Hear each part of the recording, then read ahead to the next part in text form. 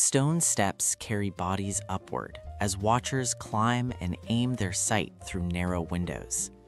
El Caracol stands at Chichen Itza as a built tool, not decoration, placed to watch repeated paths of the sun, moon, and Venus.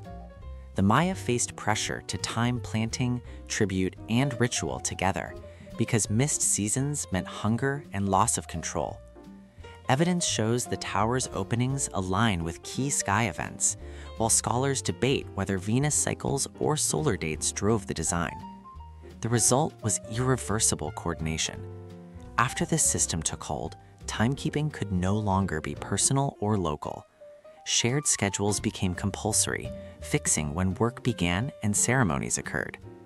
Today, modern calendars and astronomical schedules still force synchronized time that people must follow. For more stories about ancient science, follow Time Prime History.